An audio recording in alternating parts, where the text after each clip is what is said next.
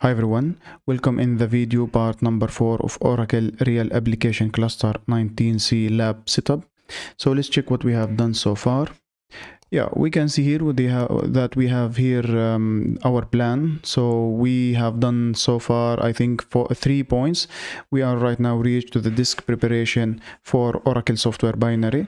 So I segregate between the operating system disk and Oracle software disk, because in case of this disk get full from Oracle logs or any reason, we can fix the issue without affect the operating system.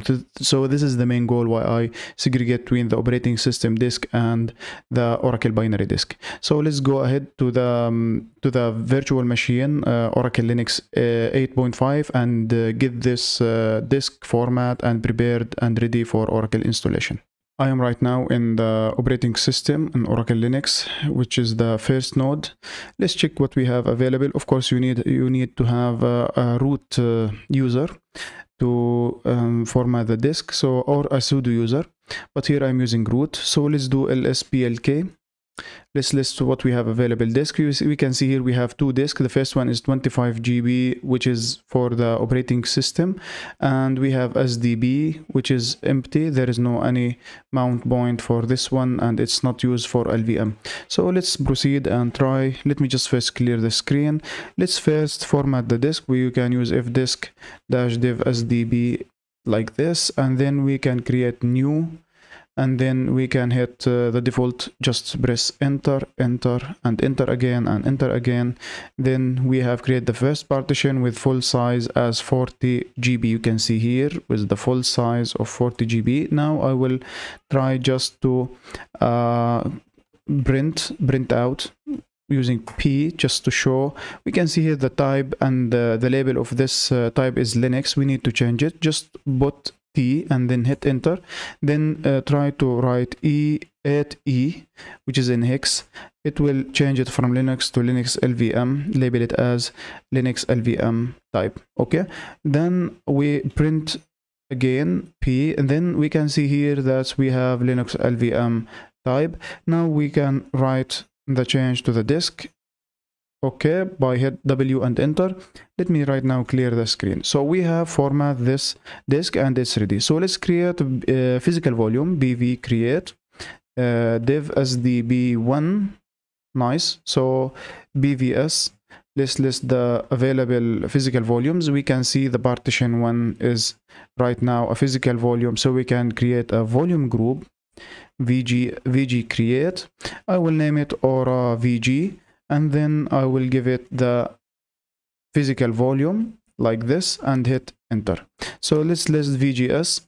We can see here the VGS list for us this volume group, which have free space is 40 GB. So right now we can create a logical volume LV create.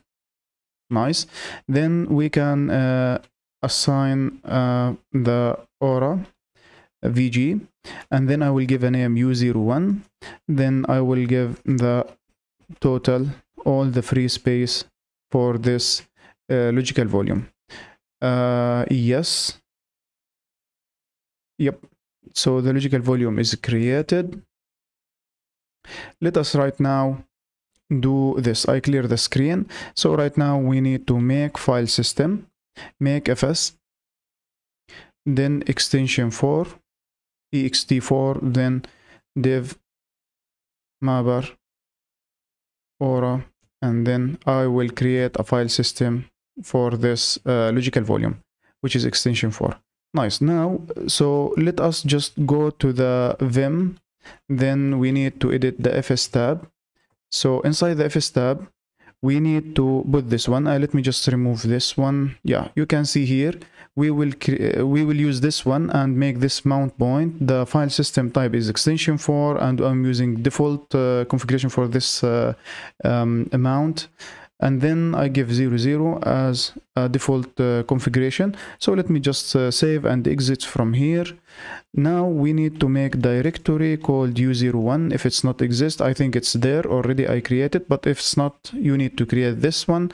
Now we have everything is set. So we right now, let's do disk free minus gh. We can see here that we don't have a u01. Let me just grab like this, u01, it's not there. So let's mount right now u01.